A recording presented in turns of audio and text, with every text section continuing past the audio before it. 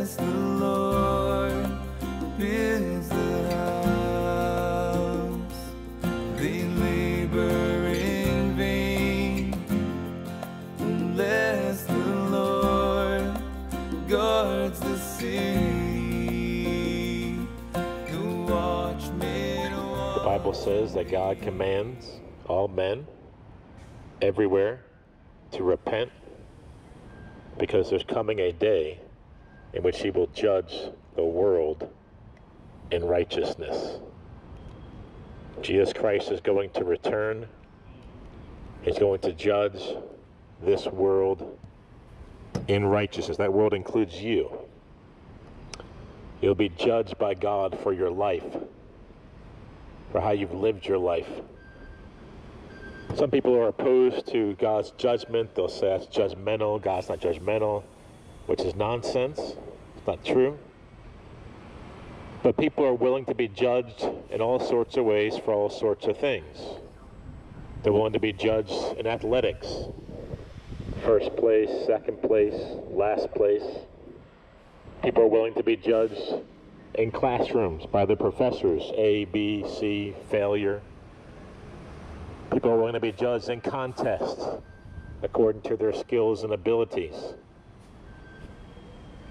People are willing to be judged by their peers. Oh, you look pretty tonight. Oh, that dress doesn't look good on you.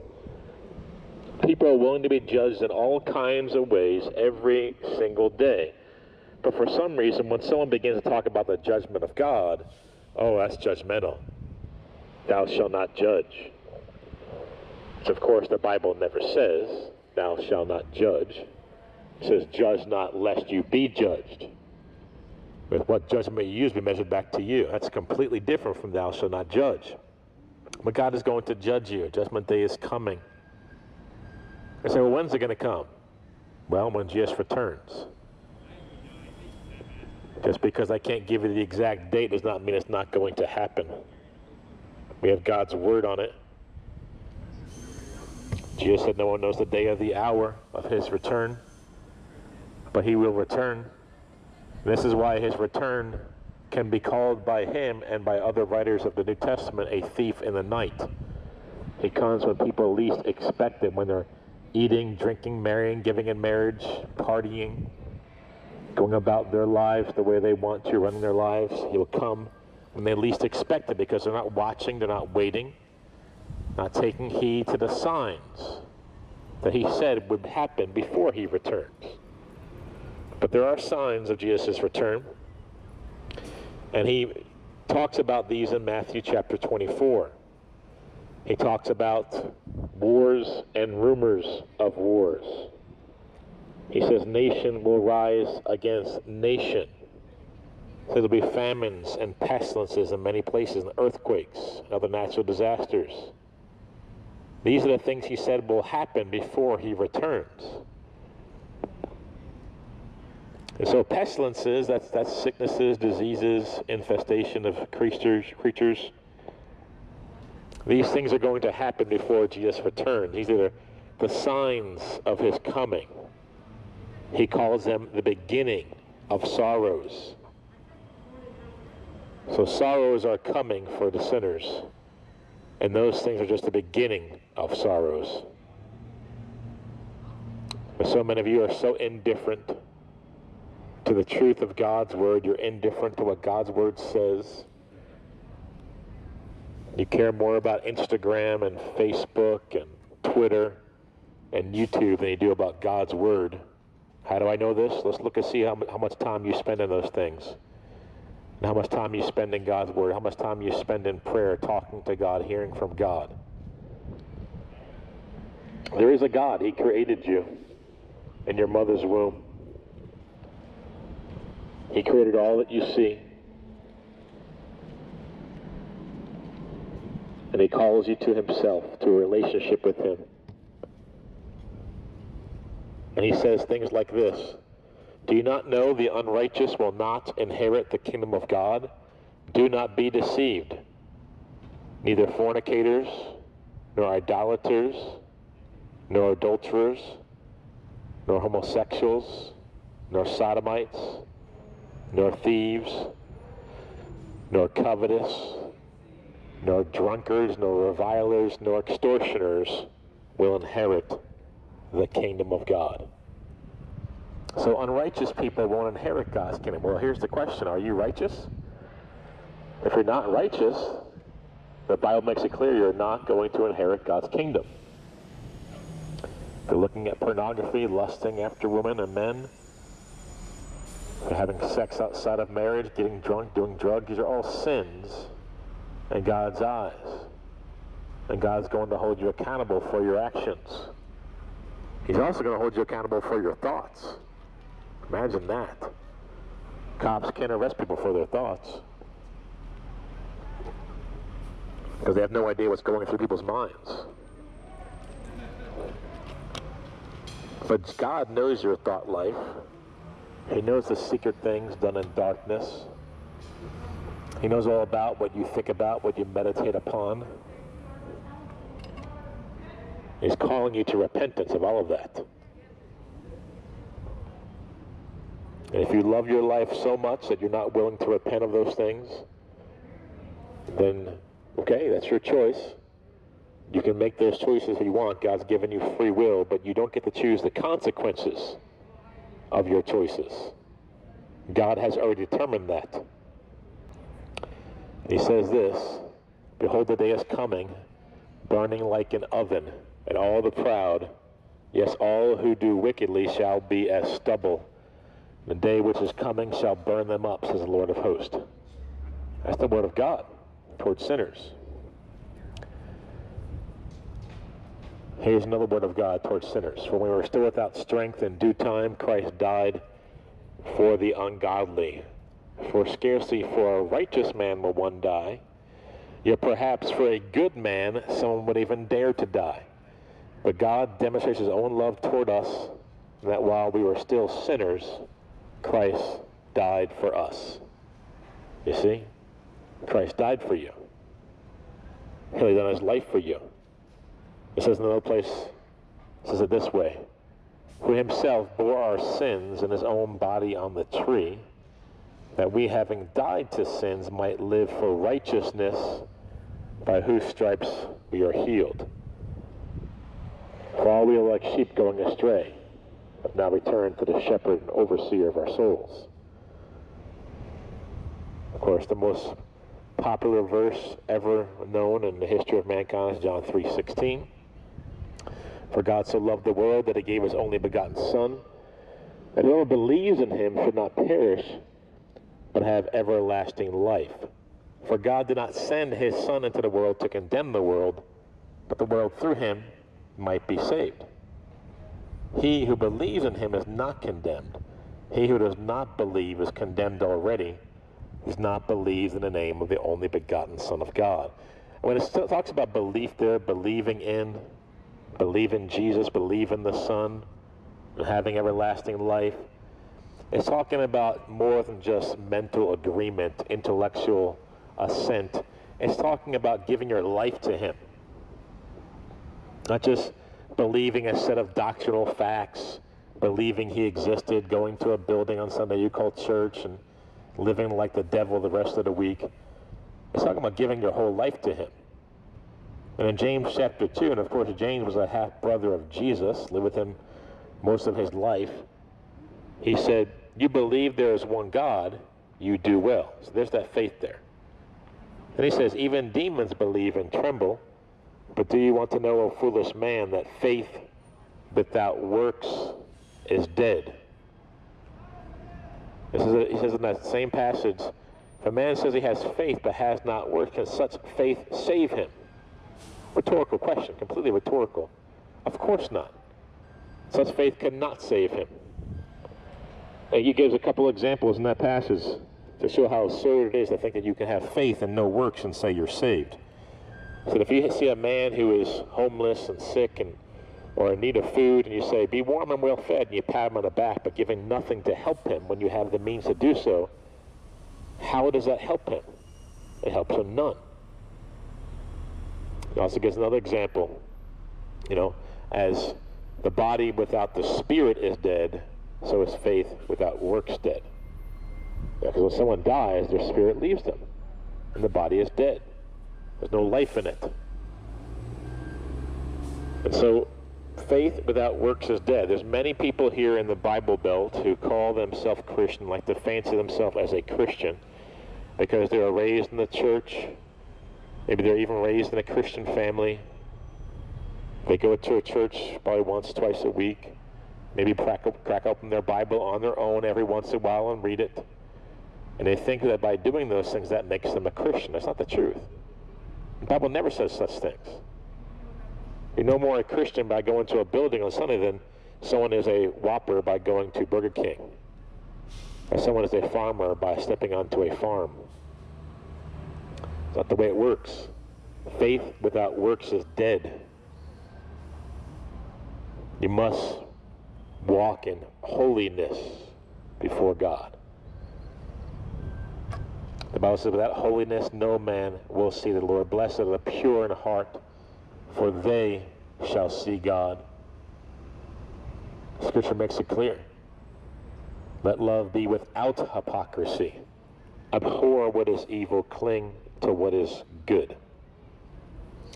So anyone can claim with their mouth to be a Christian, but the question is, are they really a Christian? Are you really a Christian if you claim to be one? 1 John 3:18. My little children, let us not love in word or in tongue, but in deed and in truth. And by this we know that we are of the truth and shall assure our hearts before him. So how do you know you're in the truth? How do you get assurance in your heart that you're a child of God? You bear fruit. Your actions prove your life, because anyone can say with their mouth, I'm a child of God. In fact, in Matthew 7, end of the Sermon on the Mount, Jesus talks about these group of people. He says, many will say to me on that day, Lord, Lord, will not prophesy in your name, do many wonders in your name, and cast out demons in your name? And he will say to them, away from me, you evildoers, I never knew you.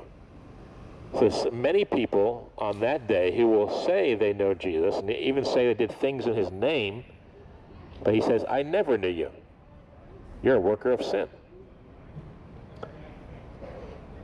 So take heed, beware, test yourself, examine yourself to see if you're truly in the faith. Some people rest their assurance, their security on praying a sinner's prayer. You know, saying certain words in a prayer to Jesus, or asking Jesus into their heart, or repeating a prayer after somebody else back when they were young, and they rest their assurance for salvation in such things. But where does the Bible give you assurance like that?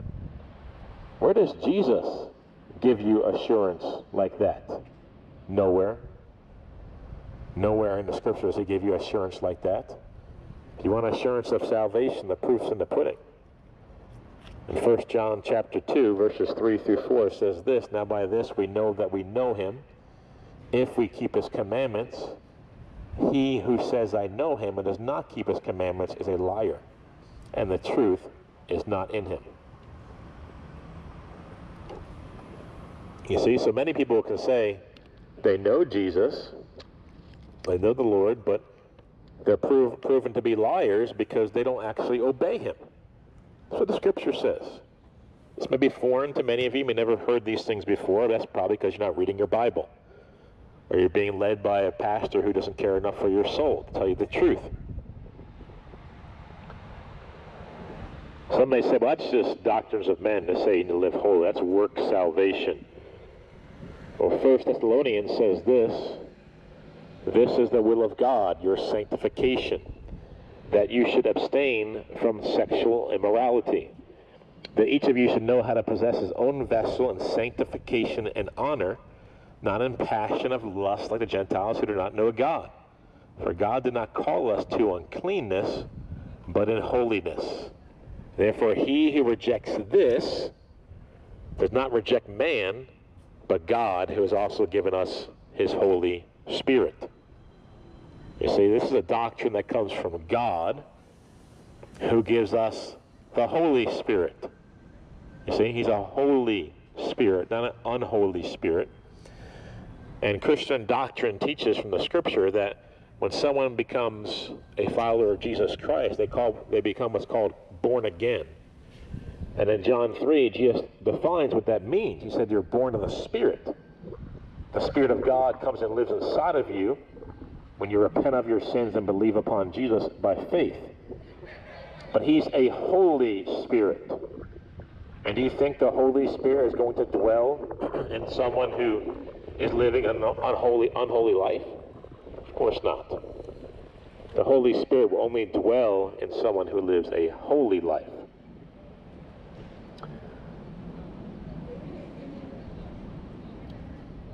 The Bible says in this, the children of God and the children of the devil are manifest.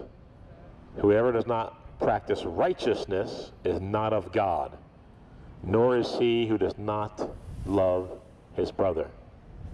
He who sins is of the devil, for the devil has sinned from the beginning. For this purpose the Son of God was manifested, that he might destroy the works of the devil. Some may say, well, I love God.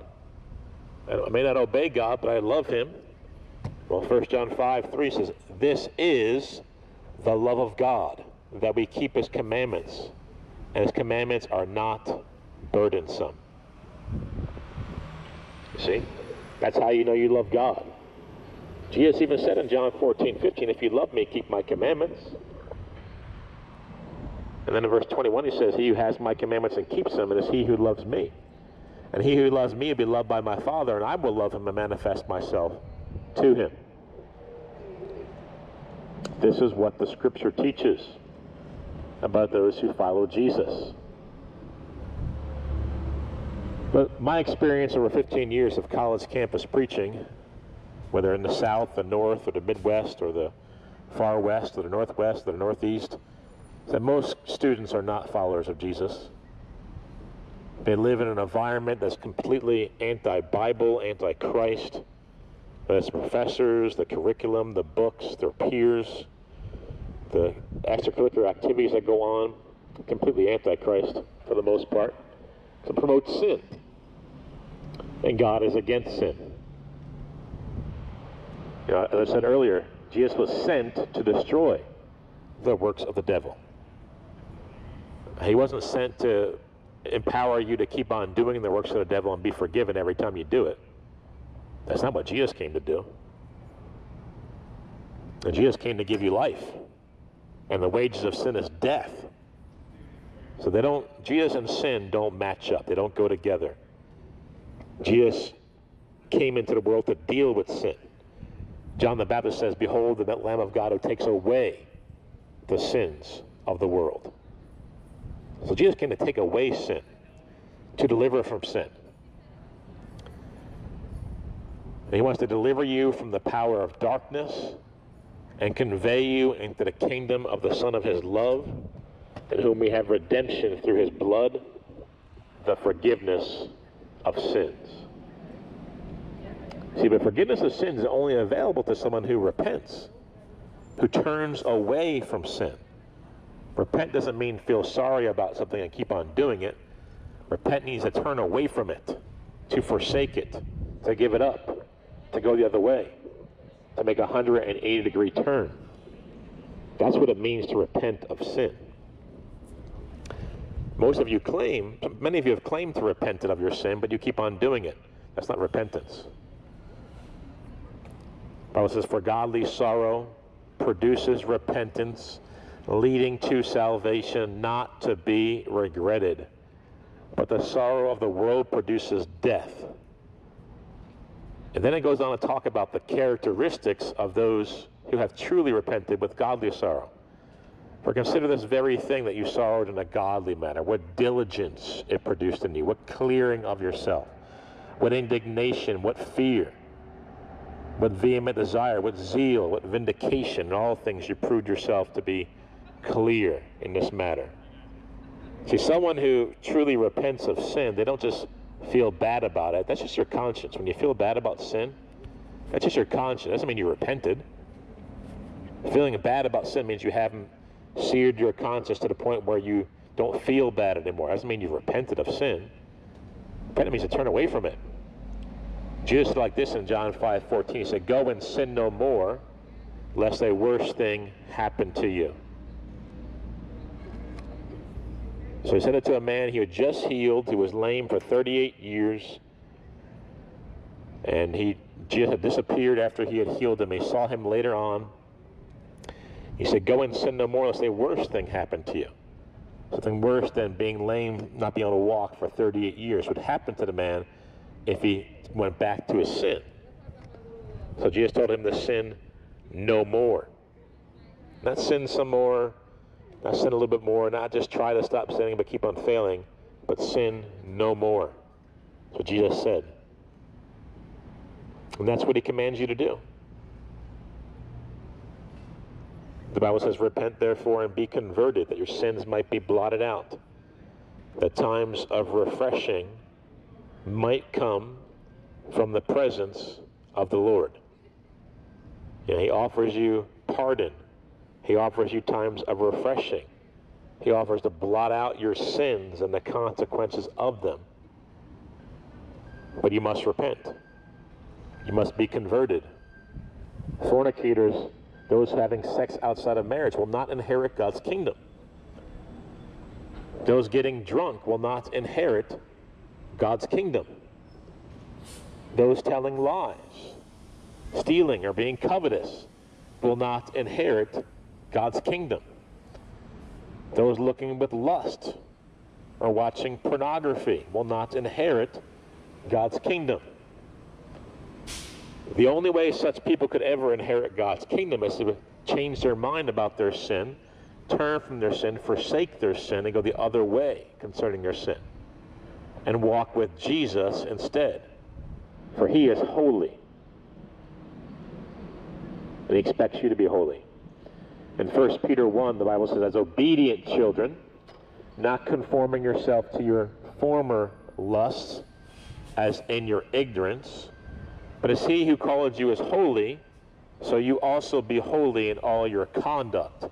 For it is written, be holy, for I am holy." But if you call upon the Father, who without partiality judges according to each one's works, conduct yourself at the time of your stay here in fear,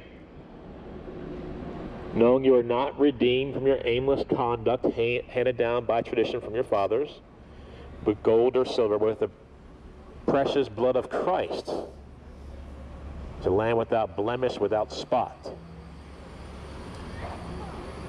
That's what God calls you to be an obedient child, for all your lust to be former, to be holy as he is holy, to realize exactly what it is that you've been redeemed from, and what you've been redeemed to, and what you've been redeemed by.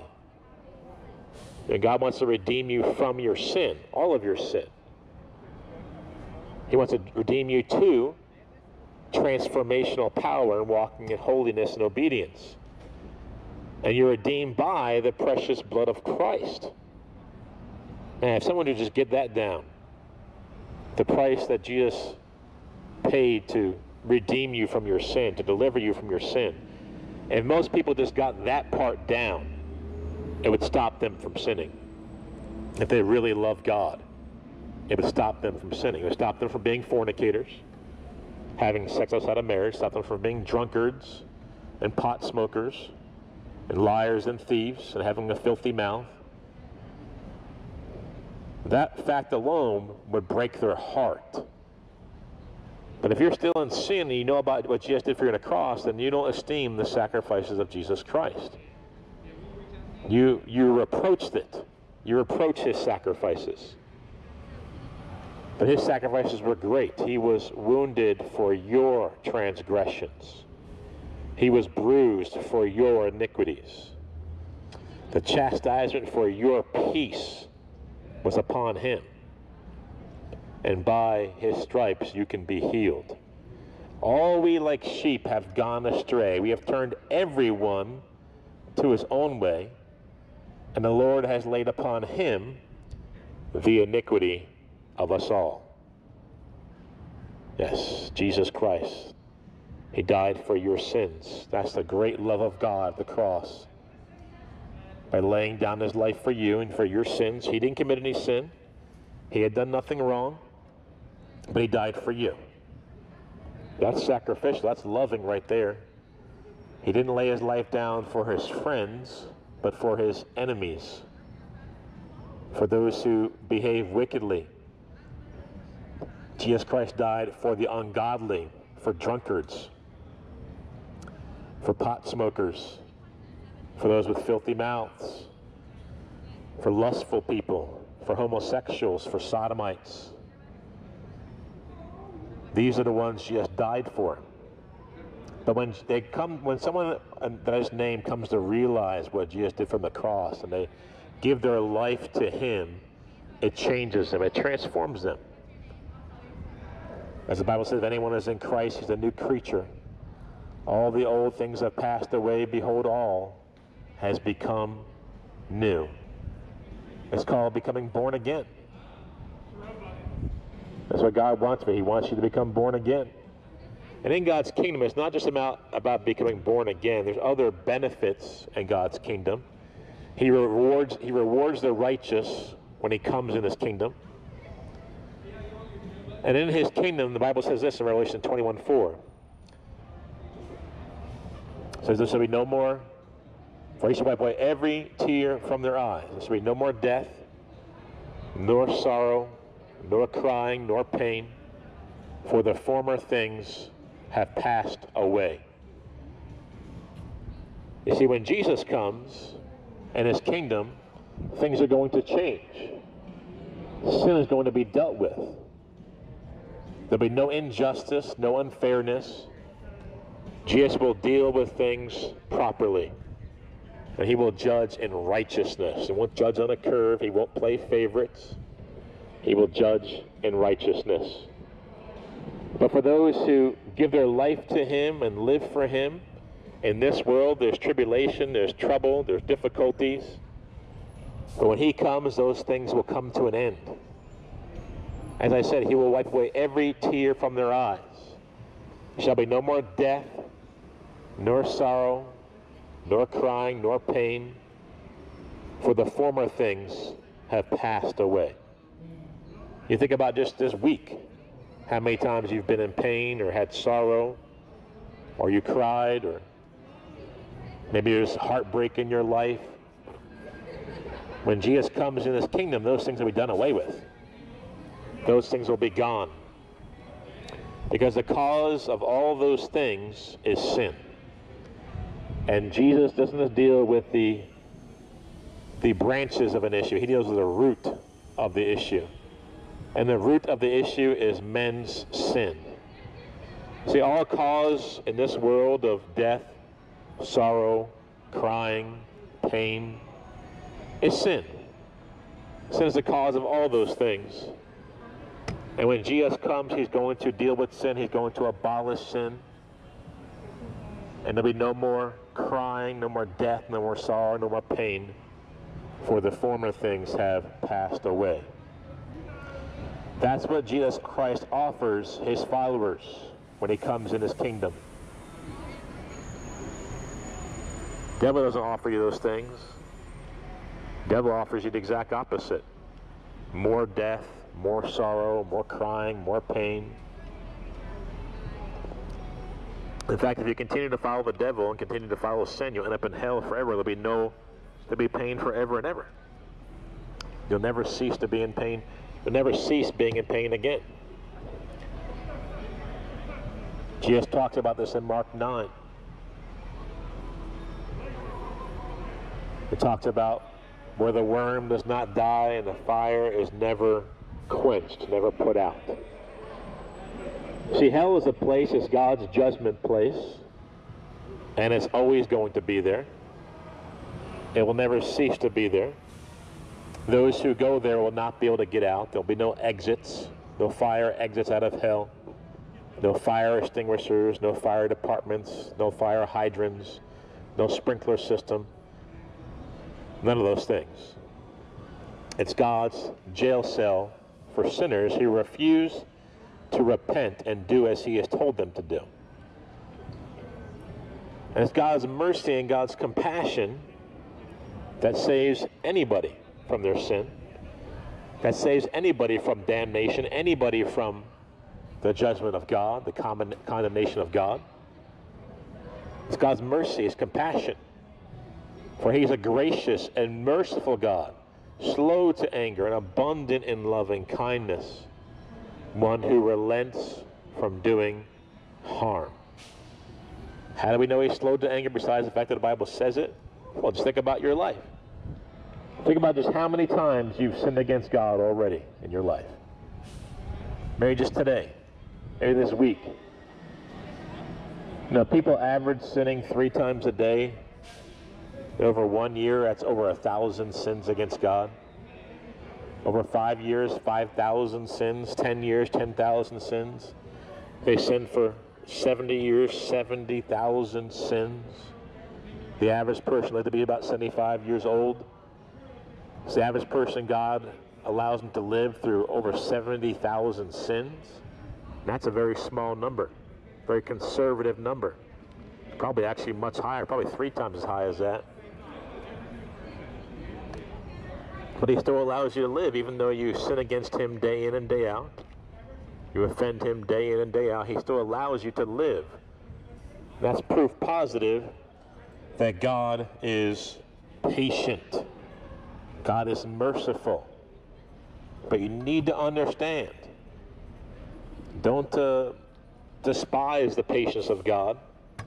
Don't abuse the patience of God. Because the patience of God will run out eventually. Eventually, God will say, that's enough for each person. Whether it's them dying in their sins, or it's Jesus Christ returning in judgment to punish people for their sins. Those are the 2 options people have. There's no way around it. You will stand before Jesus Christ to give an account of your life. What will you do then? What will you do then? You have nowhere to hide. You know, when Jesus returns, mighty men, rich men, kings will say to the mountains and rocks, fall on us and hide us from the face of Him who sits on the throne and from the wrath of the Lamb, for the great day of His wrath has come, and who is able to stand? You see, even mighty men, rich men, these men who the world esteems, whom God does not esteem, because they're just men, they will say to the mountains and rocks, fall on us and hide us when Jesus returns. Revelation 6 talks about this at the 6th seal. People will do. Don't think to yourself so bold, so prideful, so brazen that you'll stand before God as a sinner and be okay. Not true. You need to repent while you still can. Turn from your sin. Stop playing games with your eternity. Stop playing games with your soul. Give up your sin. Follow Jesus Christ. He is holy, and He commands you to be holy. In fact, in Matthew 5:48, Sermon on the Mount, Jesus is talking to thousands of sinners. He says, be perfect as your heavenly Father is perfect. Now, what does He mean by that? He doesn't mean perfect in intellect, perfect physically, perfect never making mistakes, but perfect morally.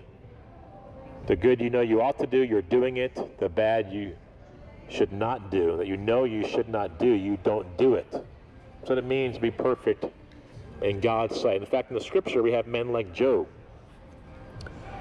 This is the genealogy of Job. Job was a just man. He was a just man. He was blameless. He was upright. One who feared God and shunned evil. So there's a man in the land of Uz whose name was Job. That man feared God. He was blameless. He was upright. One who feared God and shunned evil. That's Job. And you have Noah. This is the genealogy of Noah. Noah was a just man, perfect. In his generations, Noah walked with God. So you have men in Scripture who give their examples to us of how we should live our lives. Hell sounds kind of fun if all those people are going to be there. No, there'll be no fun in hell centers. The party's been canceled. You can't have a party when you're on fire. There'll be no smoking weed while you're on fire, getting drunk while you're on fire, no fornicating when you're on fire. There's no fun in hell. But you're going to be in isolation anyway. Not going to be with all your friends hanging out, dirty dancing. You'll be on fire. It's God's judgment. It's God's jail cell for sinners. But right now you have a chance at mercy. Right now you have an opportunity to have God's mercy. That's only right now. The Bible says today is a day of salvation. If you hear his voice, do not harden your hearts. Submit to God. Draw near to God, and he will draw near to you. Cleanse your hands, you sinners, and purify your hearts, you double-minded. Lament and mourn and weep. Let your laughter be turned to mourning, and your joy to gloom. Humble yourself in the sight of God, and he will lift you up. The Bible says, seek the Lord while he may be found. Call upon him while he is near. Let the wicked forsake his way, and the unrighteous man his thoughts. Let him return to the Lord, and he will have mercy on him, and to our God, for he will abundantly pardon. That's the mercy of God right there, the pardon of God. For those who will seek him and turn from their sins and their wicked ways and believe upon him in faith, he will have mercy on them. But for those who refuse to repent, who refuse to turn in faith to Jesus Christ, who is the only way, the only truth, the only life, the only way to the Father, then you'll get what you deserve in the end. The Bible says God has given him a name above every name. At the name of Jesus, every knee shall bow and every tongue confess that Jesus Christ is Lord. Nor is there salvation in any other, for there's no other name under heaven given among men by which we must be saved. You must be saved by Jesus. And Jesus will only save those who repent and believe upon him in faith. Those are the only ones Jesus will save. Everyone else is going to be damned to hell on Judgment Day. Jesus said, repent or perish. And those are your only options. There is no middle option. There's no purgatory. Maybe some Roman Catholics here. There's no purgatory. No such thing as purgatory. You'll be judged for your sins. The Bible says God is angry with the wicked every day.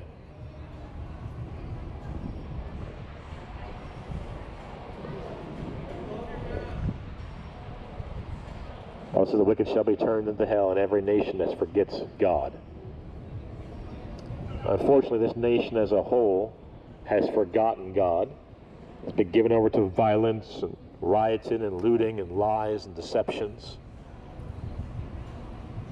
It's a shame what this nation has become. Now, it's never been a Christian nation in my estimation, but what it's becoming, what it has become, is an abomination to God. God says, I hate the hands that shed innocent blood. We're one of the most prolific nations in the world in killing unborn babies. They're babies. It's life from conception. And therefore, when you terminate a little boy or a little girl in their mother's womb, whether through poisonous pill, vacuum aspiration, partial birth abortion, or tearing them limb from limb, it's all murder. Abortion is murder. Now, if you've had an abortion, there is mercy available for you from God. God's grace is not good enough to save someone from killing somebody else. There's mercy available for that if you repent and give your life to Jesus, just like any other sin. We need to understand this is wickedness. Where 16 million babies have been killed since Roe versus Wade. And God is not happy about that. That's like 1/6 of our current total population in America. 1/6. 17%. So over the last 60, 70 years, 17% of our population has been killed off by their own mothers and fathers. And mothers turn to murderers and fathers turn to cowards. It's a shame. God calls people to be responsible parents, not indifferent, apathetic, selfish monsters who kill their own children. But that's abortion for you. It's wicked. It's one of the evils of our nation. The Bible says the wicked shall be turned into hell, and all the nations that forget God. Scripture says righteousness exalts a nation, but sin is a reproach to any people. You see, so righteousness exalts a nation in God's sight, but sin is a reproach to any people. Whether the sin is the LGBT movement, or the sin is abortion, or the sin is violence and destruction of private property, or the sin is sex outside of marriage and pornography and lust. All these sins bring reproach upon us as a nation and upon you as an individual if you are the one committing it. But there's hope in Jesus. There's hope in Jesus. Jesus died for sinners. He laid down his life for sinners.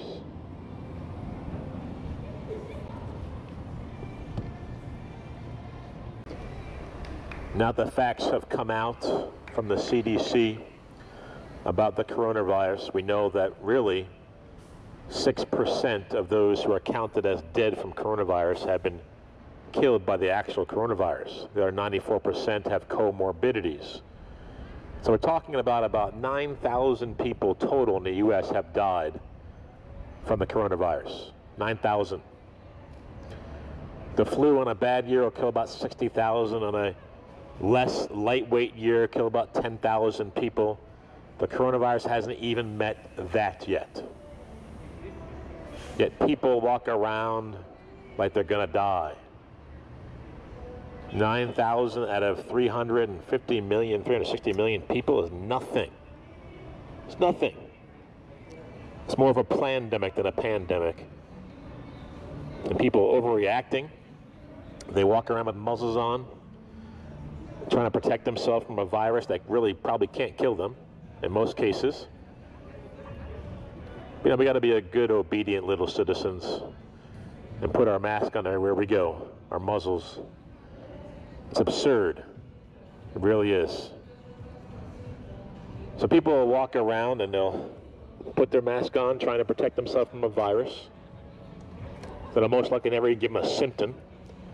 But when I talk about Judgment Day, they're apathetic, they ignore. Let me just tell you this. Judgment Day is 100% guaranteed to happen. 100% guaranteed to happen. The coronavirus, very small chance it'll ever even give you a symptom, even if you do get it. Yes, so many of you walk around with your muzzles on, but you won't consider your soul. You won't consider your eternity. You won't consider where you'll spend eternity. It's a shame. And you care more about this very weak, lightweight virus. Now, when people do get it and they have comorbidities, it's very serious. But for most of us, it's not very serious at all. And so many of you, you are so concerned about it, you're fretting over it, you're fearful about it, but you don't fear God. You don't fear his judgment, which are guaranteed. The judgment of God is guaranteed to come to pass. It's guaranteed to happen. What are you doing about that? What are you doing to protect yourself from that? Now, if you feared God and feared sin and feared hell as much as you fear this dumb virus, we'd have revival in this nation. But most of you fear this little virus has a very small chance of even ever giving you a symptom, let alone killing you. But sin, the wages of sin, is death. You get that? The wages of sin is death. But you don't care about your sin. Do you see the irony there? You don't care about your sin and where it's going to send you to hellfire, but you care about this weak little virus, and you walk around with your muzzles on to protect you from it, and they'll even protect you from it. The mask you're wearing, the virus goes right through it. Doesn't even protect you or anyone else from it. It's all nonsense.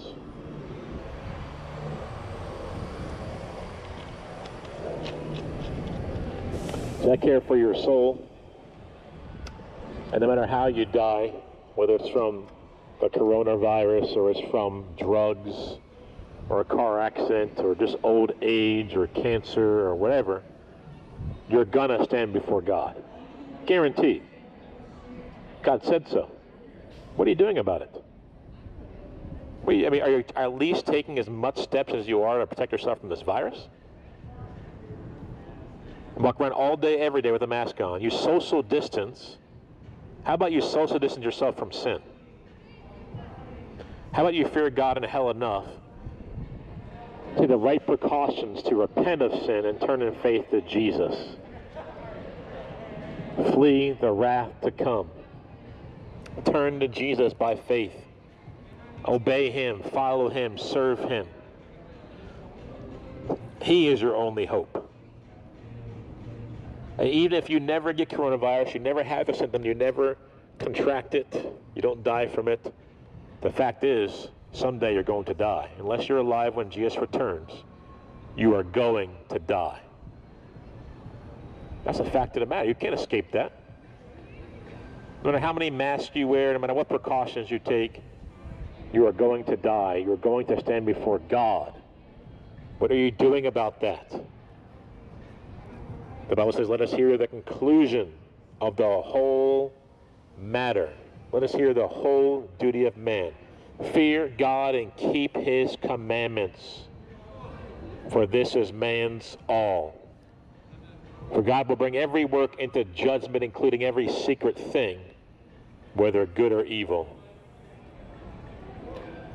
Yeah, people care more about a virus than they do about sin. More about a virus than they do about hell. More about a virus than they do about Judgment Day. What a shame. What a shame. The CDC has lied over and over again. WHO lied over and over again. China lied over and over again about this whole thing. And you walk around with your muzzles on, but you won't repent and turn to Jesus, and Jesus is the truth. He never lied, never will lie. God's not a man that he should lie. Jesus Christ is the same yesterday, today, and forever. He's calling you to repentance. He changes not. Men change. Seasons change. God does not change. The Bible says the flowers fade. We're getting close to fall now, so it feels like summer. We're getting closer to fall. The flowers fade and the grass withers, but the word of God endures forever. So the word of God doesn't change. It endures forever because it's attached to his character. The word of God is attached to his character. It's who he is. He declares to us who he is, what he's like. He tells you all about yourself and what he expects out of you. He tells us what happened in the past. He tells us what's going to happen in the future. And we can believe it because it's God's word and he does not lie. Most of you lie every single day, multiple times a day. God has never told one lie. Neither has Jesus. You know, if your friend was lying to you over and over again, you found out about it, you probably would stop trusting them. We found out your friend was always telling you the truth, even if it was difficult for you to hear, even if it was quote-unquote hurtful to hear from them. Who would you trust more, that person or someone who lies to you all the time and tells you comforting words, smooth words, kisses of deceit, hugs of hell? Who would you believe? The person who tells you the unscathed truth, even when he didn't want to hear it? Or the person who lies to you with smooth words? Yes, the wounds of a friend are faithful, the Bible says, but the kisses of the enemy are deceitful. There's very few people in this world who will tell you the truth no matter what. Very few people in this world who will tell you the truth no matter what. The truth you need to hear, not what you want to hear, not what is pleasing to your flesh, but what the truth actually is. Very few people will do that. I'm here to tell you the truth today. I'm here to tell you what God's word says. Truth is, sinners will not inherit God's kingdom. The unrighteous will not inherit God's kingdom. God is calling all men everywhere to repent, because there's coming a day in which he will judge the world in righteousness. That's the truth. Your intellect, your degrees, your money, your pride, your possessions will not get you anywhere with God on Judgment Day. You need righteousness. Riches do not profit in the day of wrath, but righteousness delivers from death. Want to be delivered from death? Want to be delivered from hell? Repent. Turn in faith to Jesus. Obey him, serve him, follow him. That's what he commands you to do. And on Judgment Day, there'll be no excuses. You can't say, I was born this way, I couldn't help it, my parents taught me this way, society was this way, most of my friends were this way. You'll have no excuse. You actually have more access to the truth in our day and age. There's more access to the Bible in our day and age than ever before. Most of you have a pocket computer, smartphone is what it's called, a little computer in your pocket. You have access to the Word of God at all times. I wonder if we put that app on your phone that would see how much time you spend on each app, how much time you've spent on Facebook and Instagram and Twitter and TikTok and whatever else there's out there, and how much time you spent with God, how much you spent in God's Word. It's important.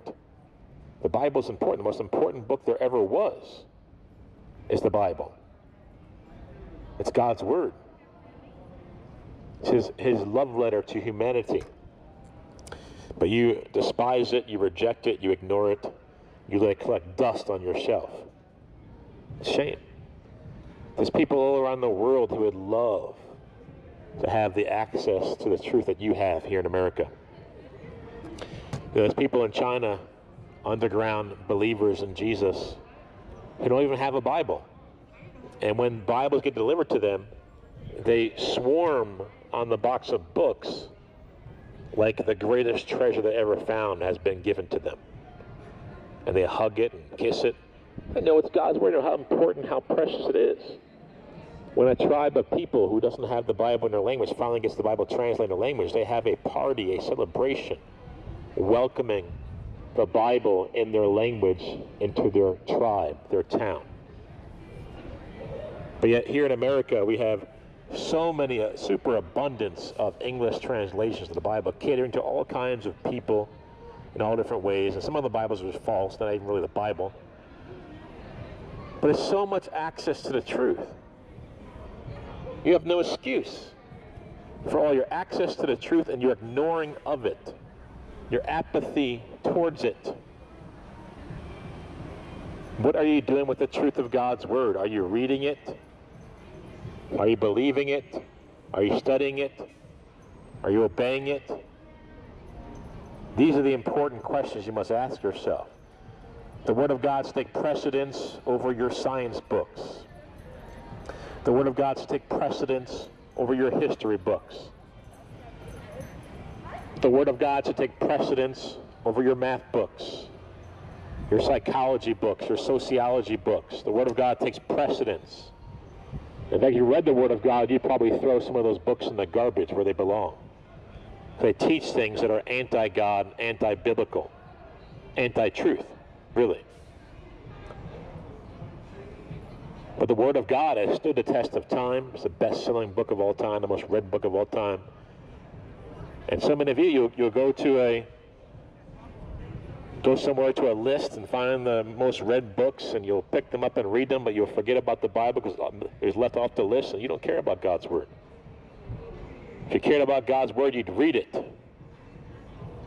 You'd believe it, you'd study it, you'd obey it, you'd immerse yourself in it, you'd memorize it, you'd meditate upon it. Just like God tells you to. When God's word, the Bible, is left on your shelf to collect dust and you put it aside and you barely ever read it, if ever, you're in danger. You're in danger of dying, going to hell. You're in danger of being sorely deceived. Because the only objective, absolute standard of truth is the Bible. It's the one book you test every other book against. The Bible is God's word. And if you don't know what the Bible says, you don't read the Bible for yourself and study it for yourself and believe it and obey it, you're going to end up deceived. That's one of those things Jesus talked about in the last days, that false teachers, false prophets, false Christ will arise to deceive many. And the one way you can prevent yourself from being deceived is by immersing yourself in the truth and knowing it so well, reading it so often, there's no way you could possibly be deceived. Obeying it so thoroughly that you won't fall for any of the schemes of the enemy of your soul. That's the devil himself. Jesus said in Matthew 7, "Enter by the narrow gate, for wide is the gate and broad is the way which leads to destruction, and there are many who go in by it. But narrow is the gate and difficult is the way which leads to life, and there are few who find it." So there are few who find life. Many find death. Many find destruction. There's few who find life. In other passages of Scripture, Jesus talks about the same concept. To those who enter the kingdom of God, take it by violence, take it by force. In other words, they do whatever it takes to make sure they're in the kingdom of God.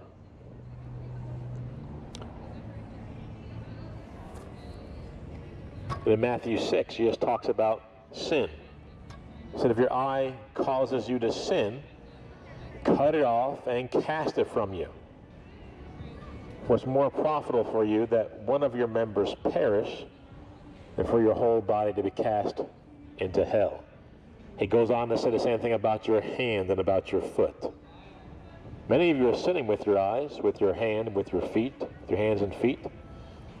And Jesus isn't literally endorsing mutilation in these passages. He's using hyperbole to prove a point. Simply put, take extreme measures. Do whatever it takes to get sin out of your life. Why? It's going to cost you your soul. It's going to cost you your eternity. But if you'll turn from your sin and turn in faith to Jesus, you can have eternal life.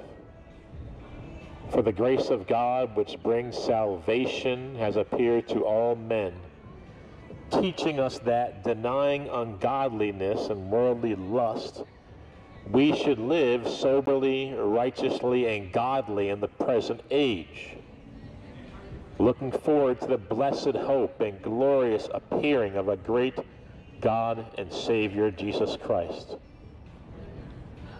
who gave himself for us that he might redeem us from every lawless deed and purify for himself his own special people, zealous for good works.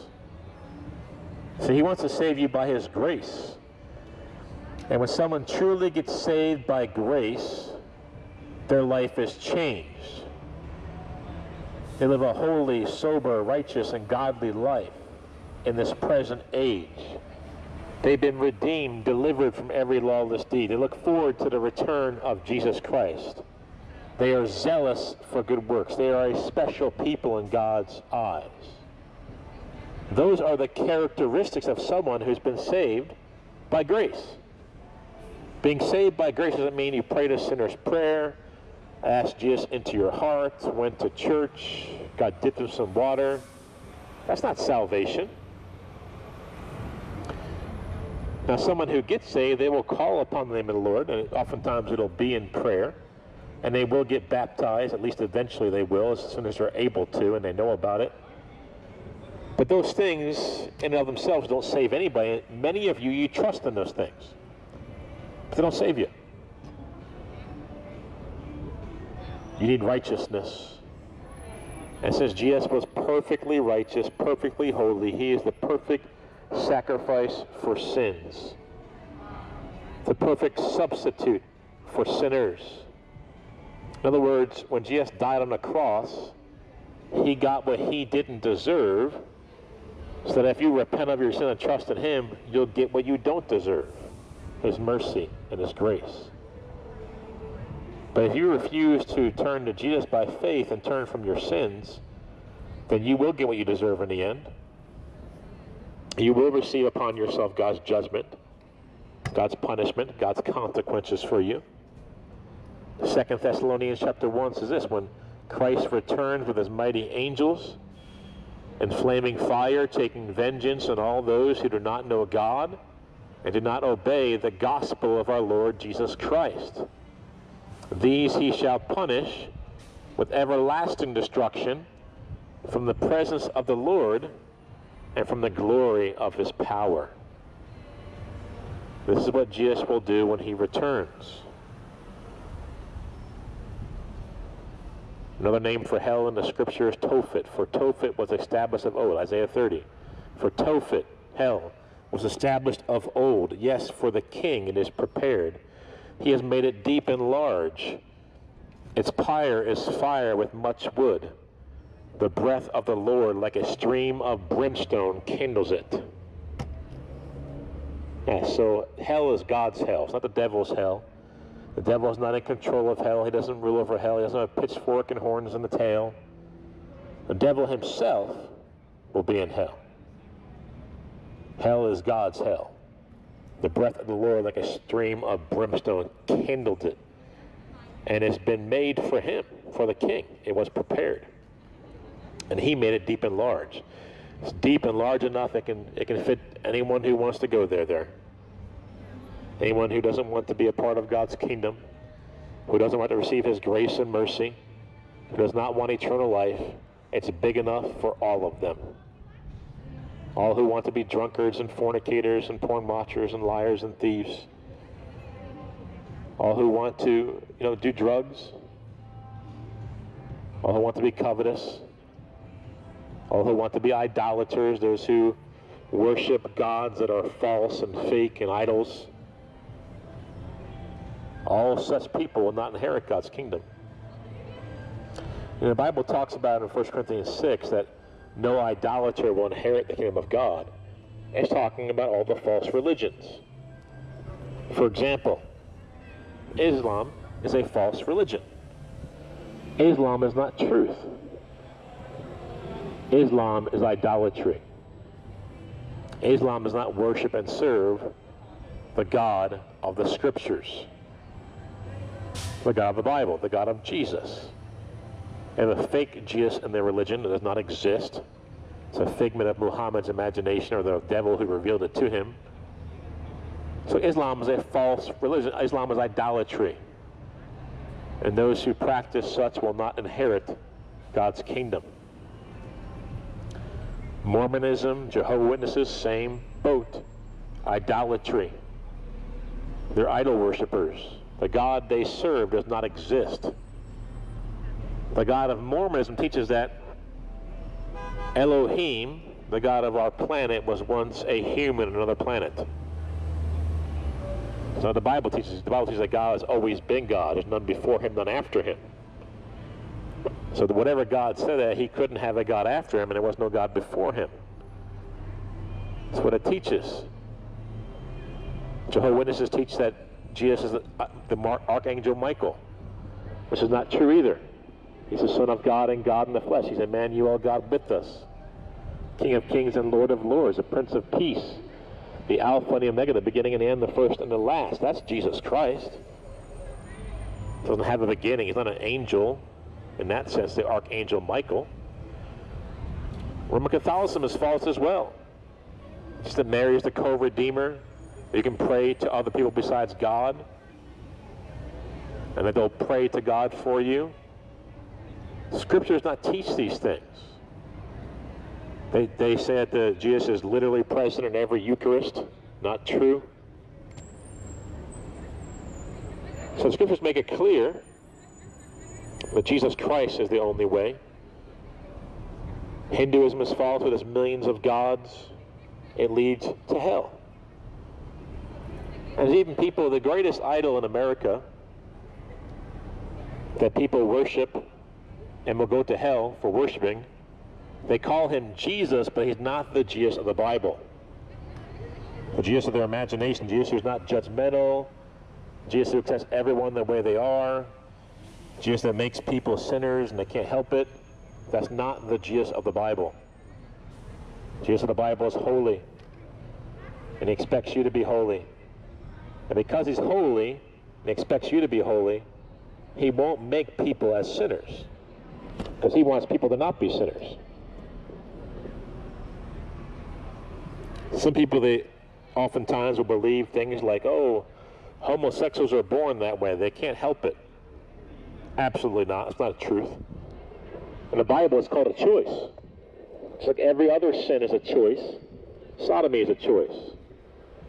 Being a homosexual, being a lesbian, being a bisexual, being a transsexual, being a transvestite, getting your private parts chopped up, that's all choices, all wicked choices that God is against. God is not pleased with. And God will never be pleased with such things. But God's never made a man in a woman's body, or a woman in a man's body. Never made a homosexual, never will. If I had no other proof, that this is proof. God condemns people for doing those things.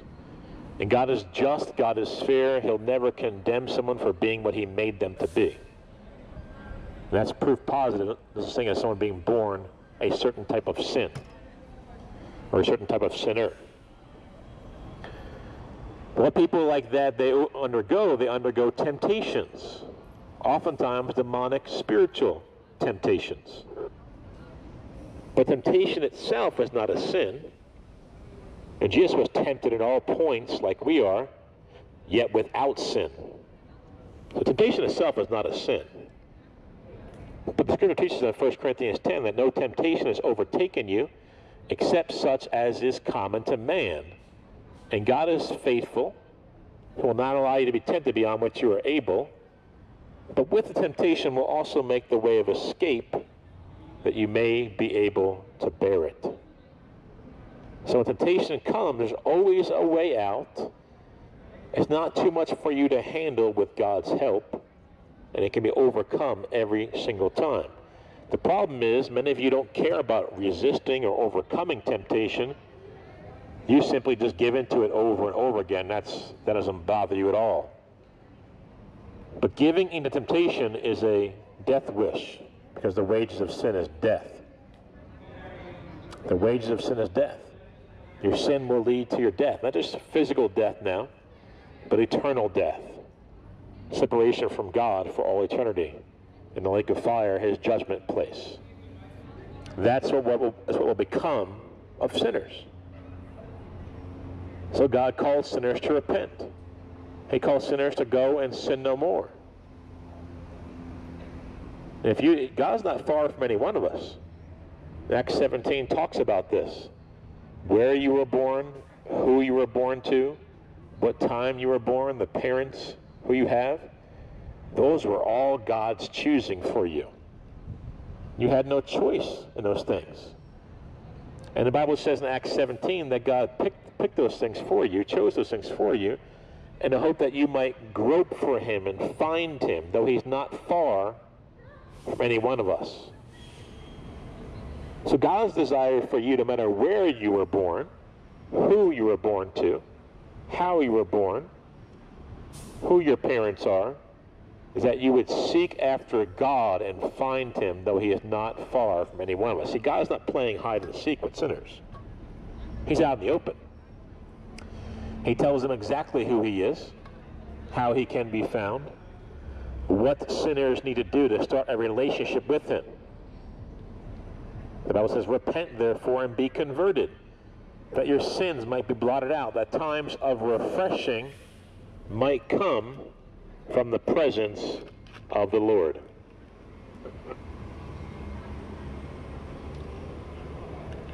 God offers you times of refreshing. He offers you a relationship with him through the blood of Jesus, through what he did for you at the cross. He offers you mercy.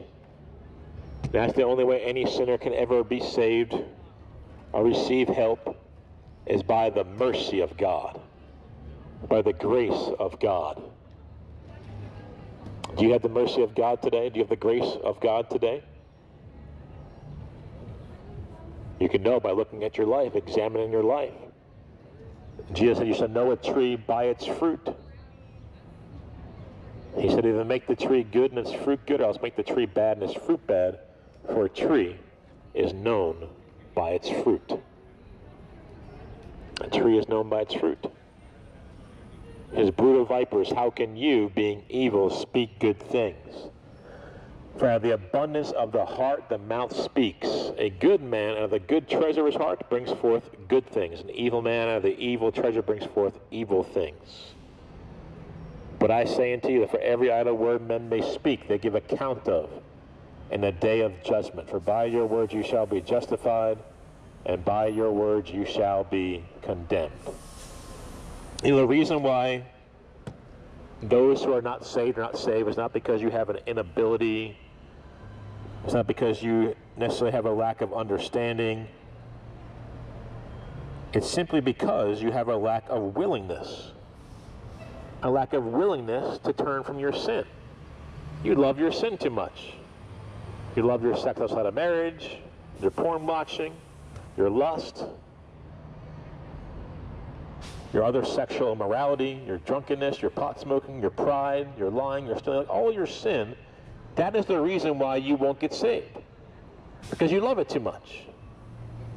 You're a sin-loving God-hater. Instead, you become a God-loving sin-hater. Instead of Jesus in Hebrews 1, he loved righteousness and hated lawlessness. And you're called to be like Christ. What a Christian is, someone who's like Christ. He loved righteousness and hated lawlessness. Is that you? Do you love righteousness? Do you hate lawlessness? Or do you cling to your sin? Cling to your wickedness? And cling to it straight to the grave? The Bible talks about this, a generation that curses its father and does not bless its mother. A generation that is pure in its own eyes, it is not washed from its filthiness.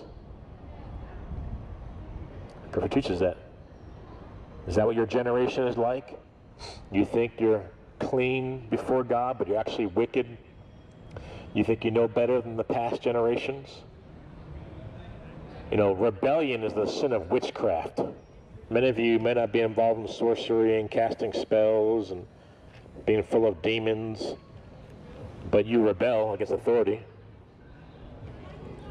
And I'm not talking about, you know, bad authority or ungodly. I'm talking about just authority in general.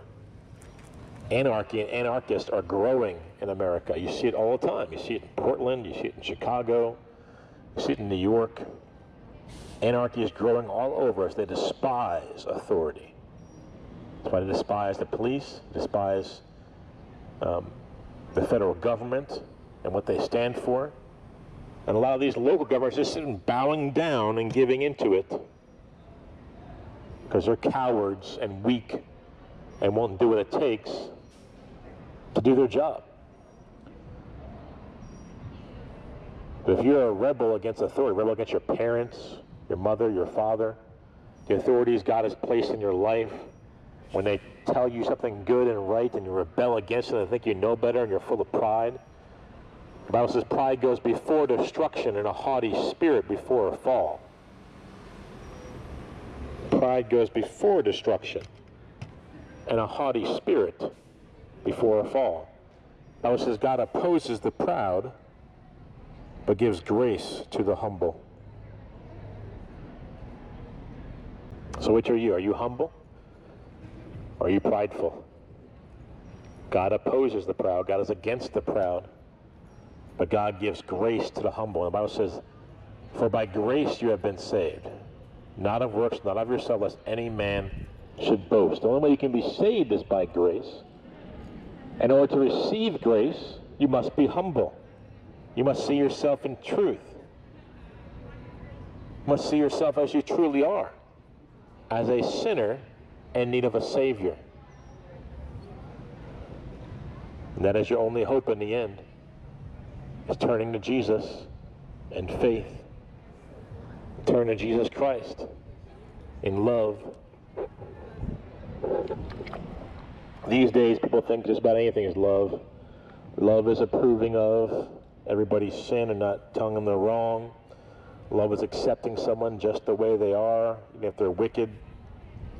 Love is feelings. Love is tolerance. Those things aren't love. Love is wanting the greatest good for somebody.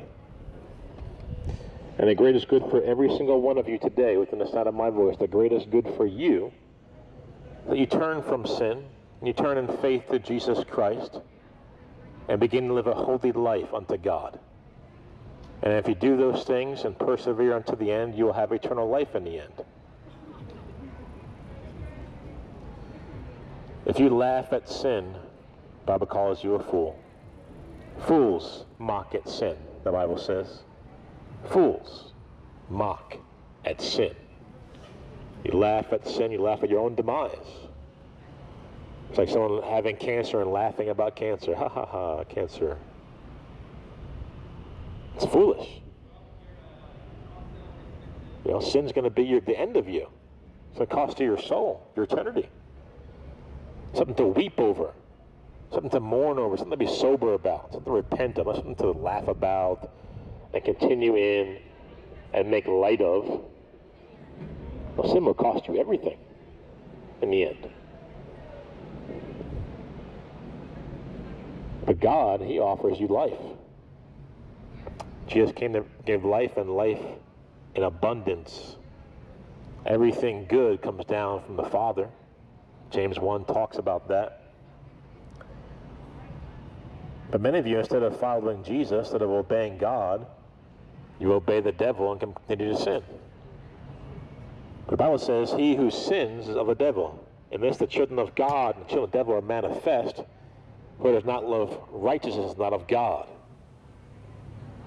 The Bible makes it clear, he that commits sin is a slave to sin. And a slave will not abide in the house forever, but a son abides forever. Therefore, if the Son sets you free, you shall be free indeed. As the Son wants to set you free. Free from sin. Not just free from the judgment and the consequences of your sin, but free from sin itself. And listen, when you're free from sin itself and you've turned to Jesus, you automatically get the byproduct of being set free from the condemnation and judgment and the consequences of your sin. The guilt and shame of your sin. Because many of you I know, you'd love to be free from the guilt and shame of your sin, but not the actual practice of your sin. You don't want to feel bad about your sin. You just want to do it in peace. But the Bible says there is no peace with God for the ungodly. There is no peace with God for the ungodly. You'll never find true peace in this world if you continue in sin. It's only by turning from sin and turning in faith to Jesus Christ that you can truly find peace. It's the only way you can truly find joy, too. An old preacher said, and I agree with him, that entertainment is the devil's substitute for joy. That's why so many of you entertain yourselves to death. On YouTube, on Instagram, on Twitter, on Facebook, on TikTok, on WhatsApp, whatever else there is out there. You entertain yourself to death. Netflix, Amazon Prime Video. You'll binge watch whole seasons of something to entertain yourself because you're lacking joy. And joy only comes from salvation in Jesus. True peace only comes through salvation in Jesus. Joy and peace will not come any other way. Will not come by doing good deeds. Will not come through entertainment. Will not come through going to a building or some kind of religion. True joy and true peace only come through salvation in Jesus, through a relationship with Jesus Christ, through knowing Him. It's the only way you'll ever have true joy and peace. Many of you rather have your fake joy, your fake peace, your good feelings, your laughter, which only lasts for a short time, is not to continue, is not based upon the sure foundation of Jesus Christ, the Rock of Ages.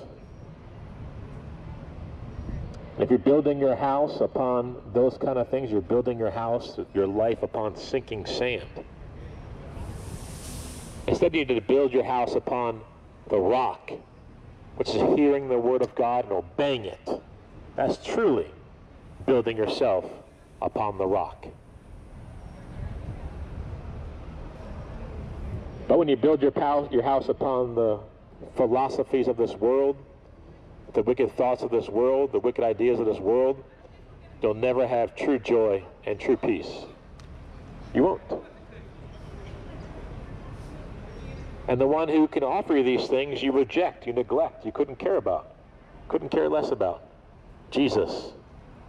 But He's the same one who's going to return. He's the same one who has the name above every name, the name by which every knee shall bow and every tongue confess that Jesus Christ is Lord. Nor is there salvation in any other. For there is no other name under heaven given among men by which we must be saved. Jesus Christ, who gave Himself for our sins, that He might redeem us from every lawless deed and purify for Himself His own special people zealous for good works, who Himself bore our sins in His own body on the tree, that we, having died to sin, might live for righteousness, who died for all, that those who live should live no longer for themselves, but for Him who died for them and rose again, who desires to deliver you from the power of darkness and convey you into the kingdom of the Son of His love, in whom we have redemption through His blood, the forgiveness of sins. True redemption is found in Jesus Christ and in Jesus Christ alone. Not anything else, not a movement, not a set of doctrines, not in a church, not any other person, not in doing good deeds. Salvation is found in Jesus. Won't you turn to Jesus Christ today? Want to believe upon Him by faith and do as He calls you to do and walk in His ways? Won't you do that starting today? He's calling you to repentance. If you're under conviction of your sin and see your need for Jesus Christ, He's as close as you crying out to Him in prayer, calling out to Him in repentance, saying, Lord, I turn from all my sin. I don't want to do these things anymore. I want to live for You. I want to obey You, and believing upon Jesus by faith. And then if you do those things in sincerity and genuineness, He'll give you the Holy Spirit. You'll become born again. And then your first step of obedience will be to get baptized. Then begin to read the Bible, the Word of God, believe it, obey it. Find a Bible-believing church and walk in His ways the rest of your days, being a witness for Him, sharing your testimony, sharing the truth with others as God commands you to. You see, I believe what the Bible says. I believe eternal life is found in Jesus Christ alone.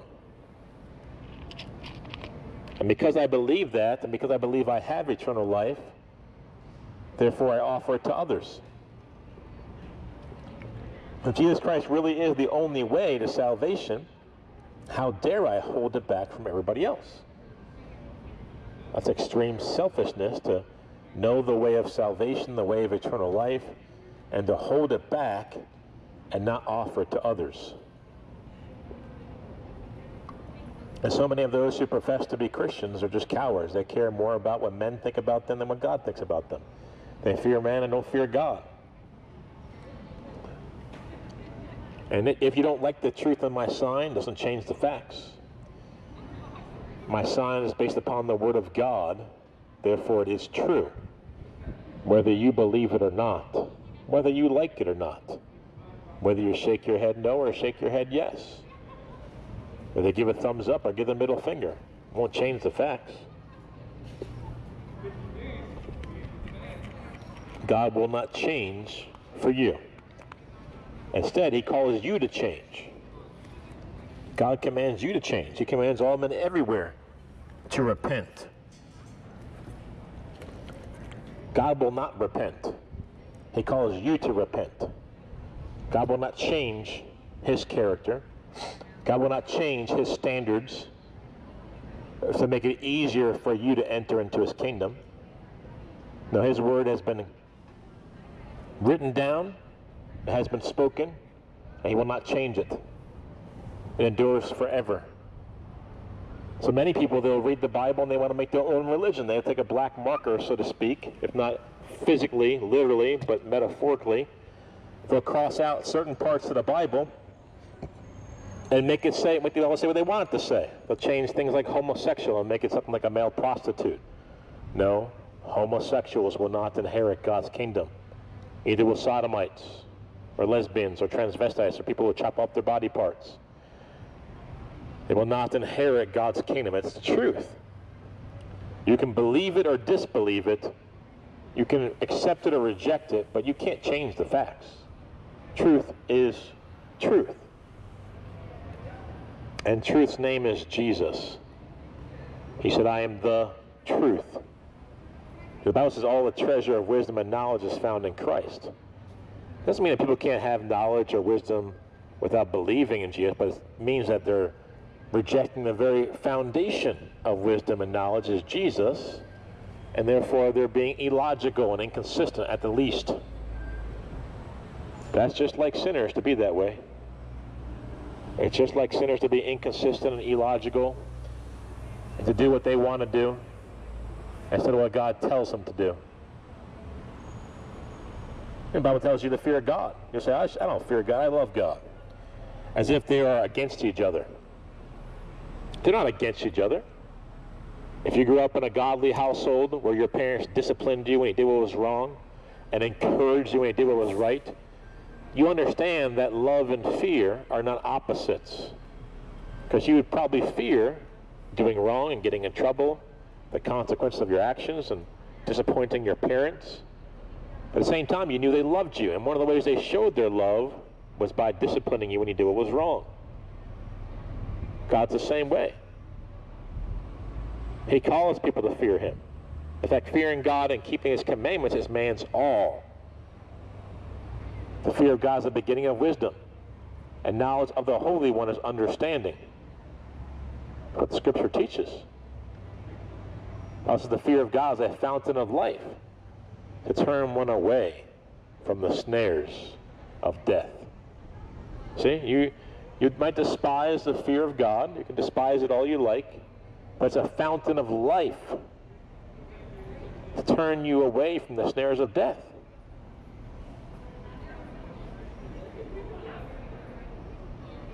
Also, the fear of God is clean, enduring forever. See, it's clean. The fear of God is clean, enduring forever.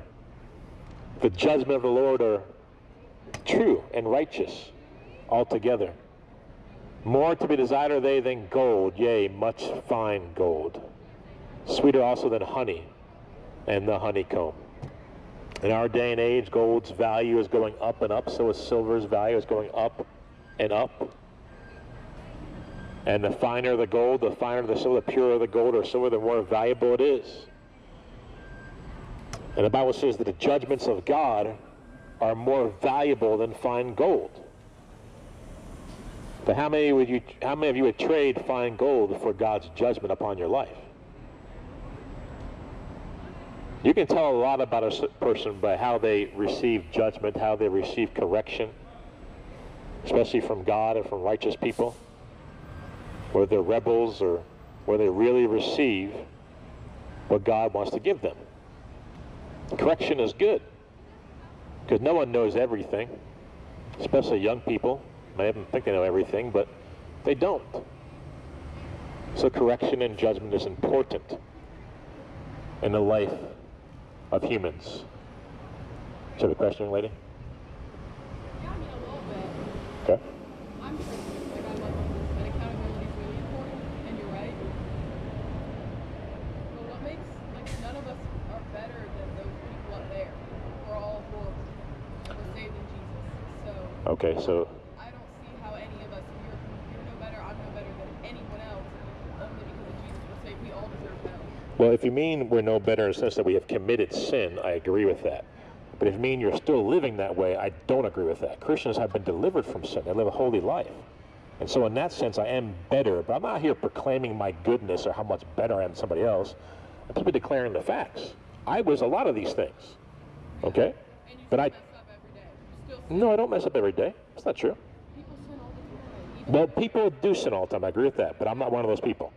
Okay? Christian people sin. They just repent No, their sin and Christians live holy lives. the difference between Christian people and those people are that we acknowledge the fact that they're sins and we repent for our sins. We know our need for a Savior. What does repentance mean? Knowing that they're wrong and going back on them. Telling God, we're so sorry, those were wrong. Acknowledging they were wrong and apologizing. Asking for forgiveness, knowing that we can only be saved through Jesus. That's not repentance. Repentance is not acknowledging it's wrong. It's not saying you're sorry. Repentance is turning away from it. And towards Jesus. Okay, so if you're turning away from it every day and you're turning back toward it, you're just walking around in circles. That's all you're doing. If you're turning away from sin and turning back to it the same day or the next day, all you're doing is walking in circles. You're never progressing in the faith. God calls you to repentance completely, forsaking it, never going back to it. Like this. Like, No, you're telling me you're doing it every day, all day, every day. no, but Christian people make mistakes and they sin. Well, sin is not a mistake. A mistake is like 2 + 2 = 5 on a test. That's a mistake. Tripping over a crack in the sidewalk's a mistake. You know, I'm forgetting something. That's a mistake. Sin is rebellion. Sin is breaking God's law. It's not a mistake. Yes. Sin is willful rebellion against God. But I'm saying even after people accept Jesus into your heart, it doesn't mean you don't ever sin again. Well, I didn't say that. I didn't say that Christians don't have the ability to sin. I'm saying Christians live a holy life. They live in victory. And if they sin, not when, they're not doing it every day. That's continual defeat, not perpetual victory. If they sin, they have an advocate with the Father, Jesus Christ, the righteous one. They must repent. I just think the goal should not be to make us so divided that no one. I'm going to make anyone divided. They're already divided. Jesus already divided them. Righteous from unrighteous. I mean all the creative thoughts. I'm just saying I don't think it's This is what the Bible says. I shouldn't preach what the Bible says? should. That's not what I'm saying. I don't think it's a really loving way to do it. I don't think it's really No. going to bring anyone to you. I think if you just want to say what you want to say and have no audience, that's awesome. I just don't think that's going to bring anyone to Christ. Well, you're wrong because the Bible says faith comes by hearing and hearing by the Word of God. I'm preaching the Word of God. And if they mix that hearing with faith and believe, they will be saved. That's the only way they can be saved. I was saved. I used to be atheist, and this is how it happened. Okay, well, you didn't hear the Word of God? You didn't hear the Word of God when you got saved? I did. Yeah. Okay, well, that's what I'm preaching, the Word of God. Sounds to me like you fear man more than you fear God. You care more about people's feelings than you do what God says. I'm not here to cater to your feelings, not here to make you feel good about yourself. I'm here to tell you the truth. The truth is, if you're a sinner, you're in danger. And if you were in a 5-story dorm room building and you were on the 5th floor and the fire was on the 1st floor, you would want someone to warn you. They wouldn't come up and tell you, well, listen, hey, let's have some fun. Let's go out and play some baseball or some football or some soccer. They'd be warning you. There'd be seriousness and sobriety in their voice. There'd be danger. They would want to help you understand there's danger outside. And if you rejected them and neglected what they were saying, they might get even more passionate and compassionate about their warnings because they care for your soul. And you wouldn't so much be concerned about the tone of their voice or their body language or even the exact words they're using to warn you. When you realize what danger you were in and how much love they have for you to go up to the 5th floor and warn you when there's a fire on the 1st floor, you would, I would hope, if you cared about your life, you would run from that building as quickly as you could. And when a professing Christian tells me I shouldn't put what the Bible says on a sign, to show people what the Bible says on a sign, there's something wrong with that person's heart. Something wrong. I'm not ashamed of God's word. Jesus said, if you are ashamed of me and my words and this adulterous, sinful generation, of you, the Son of Man will also be ashamed when he comes in the glory of his Father with the holy angels. Jesus said, if you want to come after me, you must deny yourself and take up your cross and follow me. For whoever desires to save his life will lose it. Whoever loses his life for my sake and the gospel's shall save it. And what should it profit a man if he gain the whole world and loses his own soul in the end? And what will a man give in exchange for his soul? And then he says, if you are ashamed of me and my words, this adulterous and sinful generation, of you the Son of Man will also be ashamed when he comes in the glory of his Father with the holy angels. Proverbs 29 says, the fear of man brings a snare, but whoever trusts in the Lord shall be safe. See, so many people, especially professing Christians, they are fearing man, they are ashamed of the gospel of Jesus Christ. You know how I know that? Because they never share it. And when they see someone else sharing it, they're ashamed of that person. And they want to correct that person and tell them they're wrong. When they don't even do it themselves.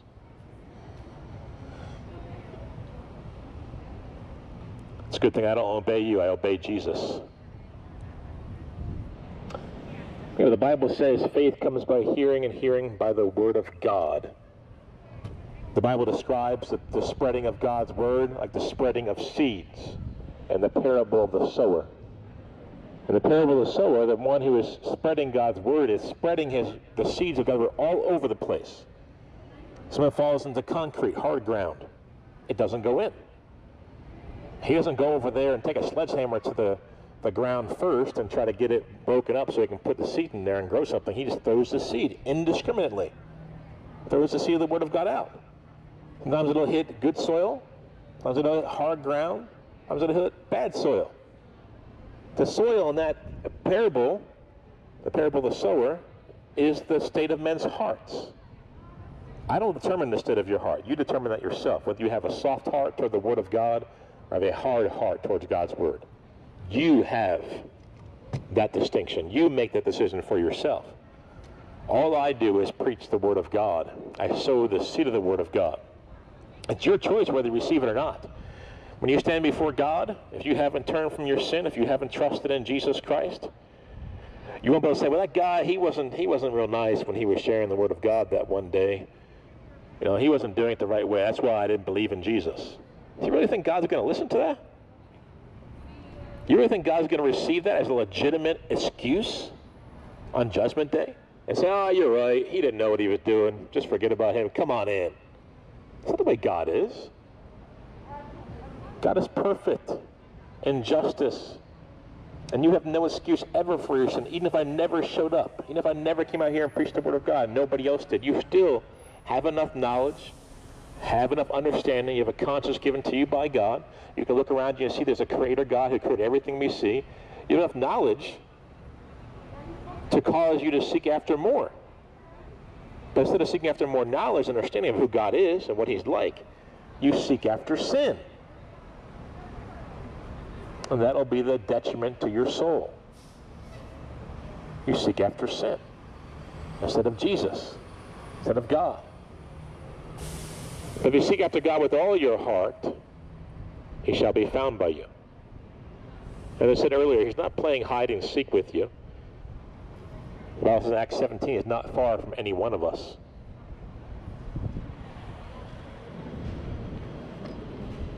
So God calls you.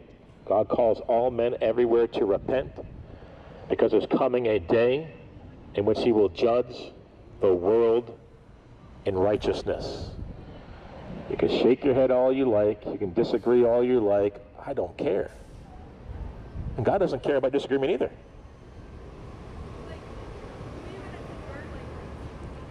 Those who believe, that's who will get converted. The same people the Bible talks about. Well, this is what the Bible teaches. Go into all the world and preach the gospel to every creature. It's not unloving to do what I'm doing. This is love. Keeping your mouth shut is not love. That's hatred. Not telling people the whole truth is hatred. That's not love. Oh, well, I never called anyone a nasty person, but everybody is a sinner. You don't believe that? No, I do. So then what's the problem with telling people that? That's what the Bible says. All have sinned and come short of the glory of God. The Bible says that. Why can't I tell them that? No, that absolutely is the main part of the gospel. How are they going to know they need to be saved unless they know what they need to be saved from? Would you give a cancer patient the cure to cancer when they don't even know they have cancer? Wouldn't make any sense to them. You wouldn't give a cancer patient the cure to cancer and say, well, I don't have cancer. You'd show them all the signs of their cancer first and then give them the cure to cancer. So you got to show a sinner all their sins and what they need to be saved from, and then you offer them a solution, which is Jesus Christ. Yeah, I just don't feel like fear-mongering is ever... It's not fear-mongering, and it's not about your feelings either. Okay? It's not about your feelings. It's about the truth of God's Word. Put aside your feelings. Obey God instead. We don't live by feelings, we live by faith. A Christian lives by faith, not by feelings. Faith in God's Word. Trust in Him with all your heart, lean not on your own understanding. In all your ways acknowledge Him, and He will direct your path. That's what the Bible teaches. So I live by faith, not by feelings. Okay? So it's not about feelings. It's not about, okay, whatever. It's not about me being better than you. You can make all the accusations you want of fear-mongering, me thinking I'm better than you, and turning people away. All the same nonsense all fake Christians like to say. But the fact is, you just fear man. If you love God and you love man, and you fear God and you love man, you would do what God says. And God says, preach the word in season and out of season. Convince, rebuke, exhort with all long-suffering and teaching. Go into all the world and preach the gospel to all creation. Got a question? I was just listening. I'm not going to bite. If you have any questions, feel free to ask. I'm here to answer questions. Don't forget to read the other side, too.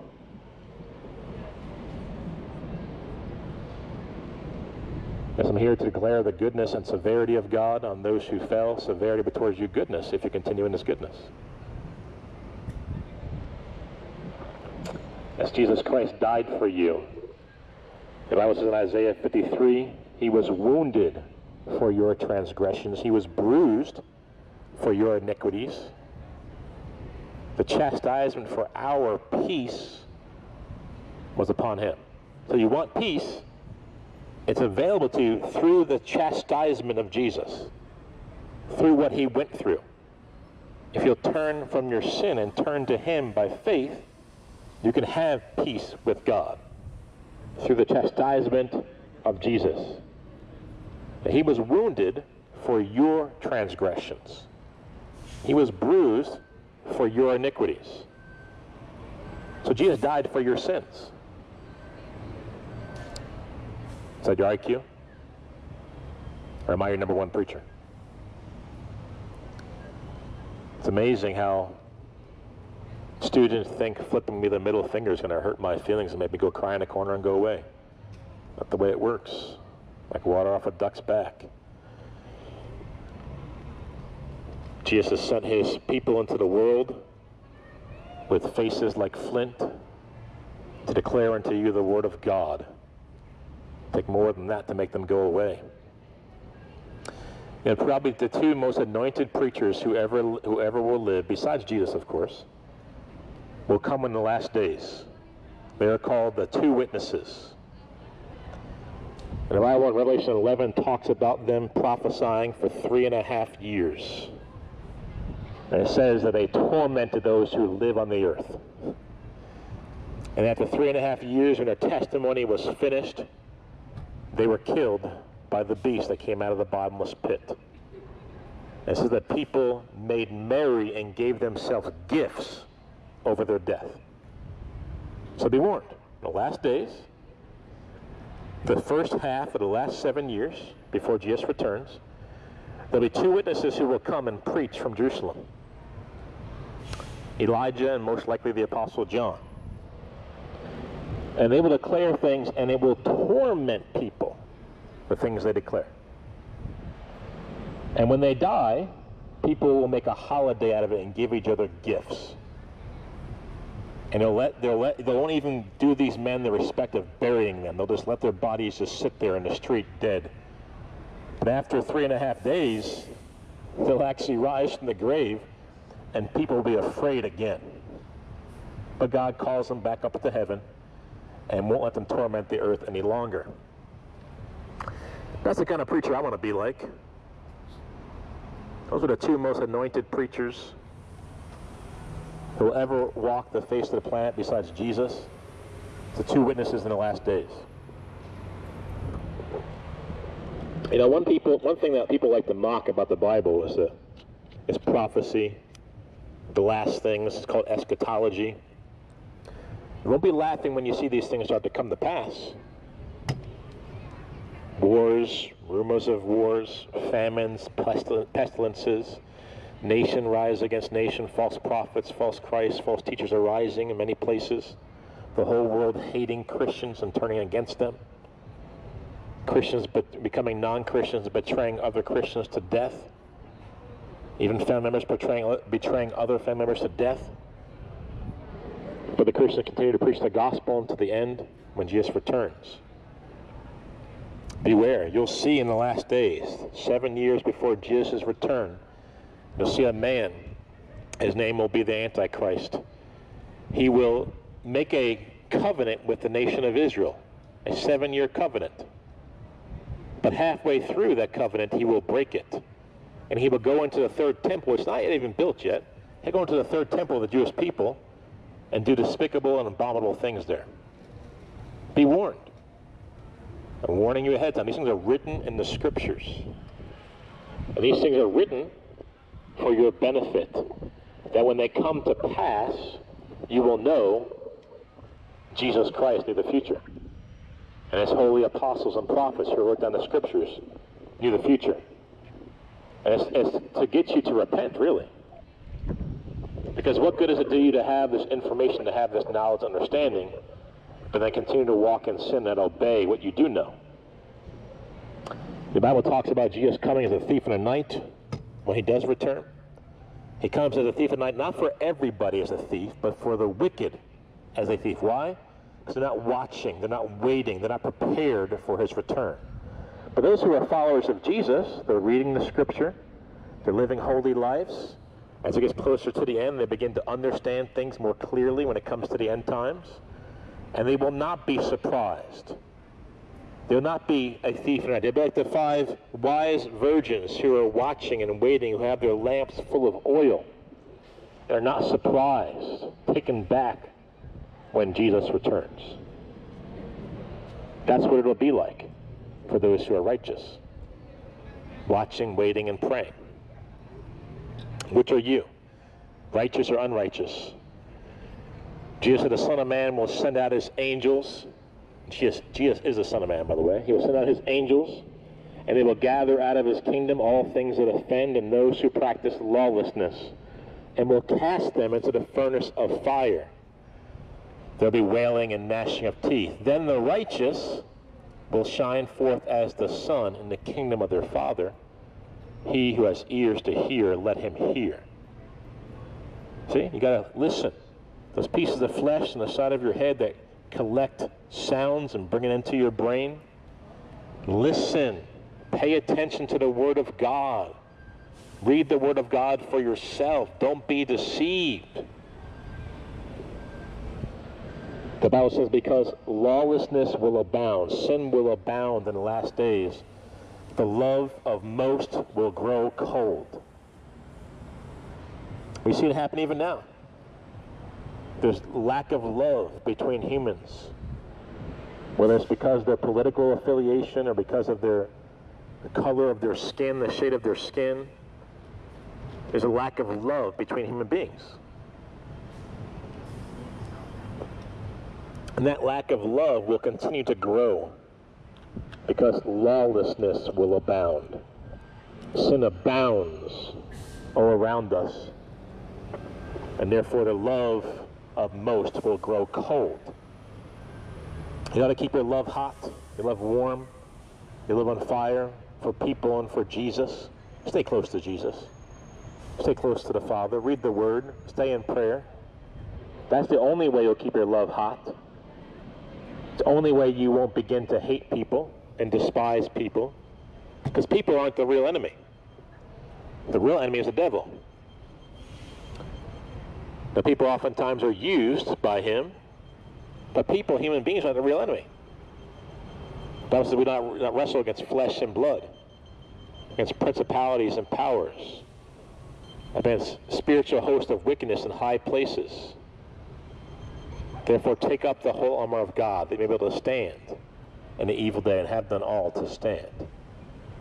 So you got to have on the eyes of Jesus, the mind of Christ, to see people through his eyes, so you won't treat them like your true enemy and start to not love them, start to hate them, simply because of their political affiliation or their religious affiliation or the color or shade of their skin. That's not a reason to not like somebody. God loves all, and his followers ought to love all as well. And as I said earlier, loving all people does not mean you approve of everything they do or accept everything they do or say that everything they do is righteous or agree with them on everything. That is not love. Love can disagree. Love can tell someone they're wrong. Love can be intolerant towards wickedness. That's not a lack of love to do those things. But it is a lack of love to hate somebody, to want bad for them, to not tell them the truth. That's a lack of love. If you truly love someone, you will tell them the truth. If you truly love someone, you will not want harm to come to them. You will want what is best for them. You will tell them the truth whether they like it or not. That's what true love does. Jesus said, no greater love has any man than this, to lay his life down for his friends. So true love is sacrificial. It also says love is patient, suffers long, is kind, does not behave rudely, does not rejoice in iniquity, but rejoices in the truth. These are some characteristics of love. So the question to ask yourself today is, do you love God? If you love God, it says, if you love me, keep my commandments. Jesus said in John 14:15. If you love Jesus, you'll keep his commandments, the Bible says. It also said, love God with all your heart, soul, mind, and strength, and love your neighbor as yourself. And it must go in that order. If you get it backwards, you'll end up having a false definition, a false idea of what love is, and you'll quote-unquote love people in the wrong way by being tolerant of all their wickedness, not telling them they're wrong, not telling them the truth. But if you love God with all your heart, soul, mind, and strength, and that is first, that's the first greatest commandment the Bible teaches, then your love for others will be based upon your love for God. And God will teach you. Through prayer and through the Word of God, he'll teach you how to love other people. That's what God wants for you. He wants you to understand what it means to love somebody else, how to love other people. Because love wants the greatest good for somebody. Love does no harm. Jesus said you must be born again, or you cannot see the kingdom of God. You want to be in the kingdom of God, you want to see the kingdom of God, you must be born again. You must repent of all sin. Give up all sin. Lust, porn watching, drunkenness, drug use, idolatry, covetousness, lying, sexual immorality. You must give it all up and follow Jesus if you want eternal life.